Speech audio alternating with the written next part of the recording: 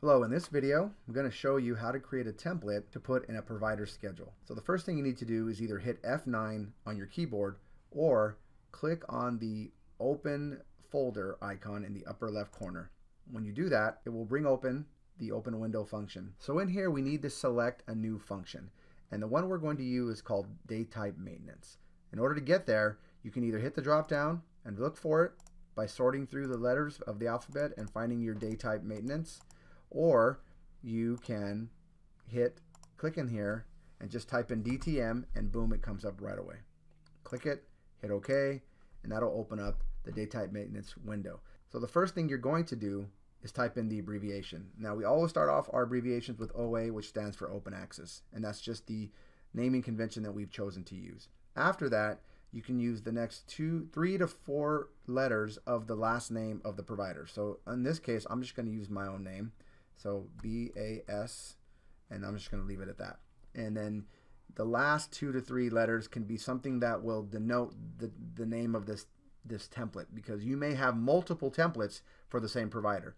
So this one you may want to say, Monday through Friday. Oops. Or you may want to put AM, because this is the AM template that the doctor uses every morning. Or you may want to put PM, because this is the template that is being used every afternoon. It just depends, and again, it's for your benefit, so there's nothing that you can do wrong here. It's just something that is for your benefit. So I'm going to leave Monday through Friday. Did it again. Now in the description, which is next, we put a little bit more detail into what it is we're doing. So we'll type in OA once more, and now we'll type in the actual full last name of the provider. And at that point, you can now put whatever else that you need to help you differentiate and indicate what this template is going to be. So I'm going to put Monday through Friday again, and I'm actually going to put the start time and last visit time in here, just for my benefit. And again, there's nothing you can really do wrong here. This is all entirely up to you and how you want to be able to find it when you're actually searching and when you're actually trying to put this into the schedule planning portion of the provider.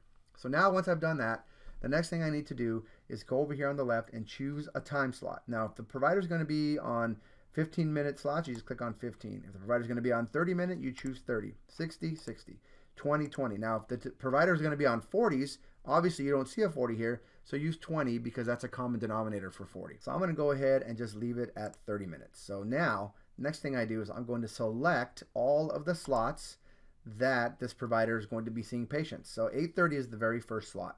So I'm going to highlight that blue. Now I can hold down the control key and hit every single one that I want to choose up until lunch. So up until lunch, this provider is going to see this many patients. So I've highlighted them all. Okay. There's another way to do it as well.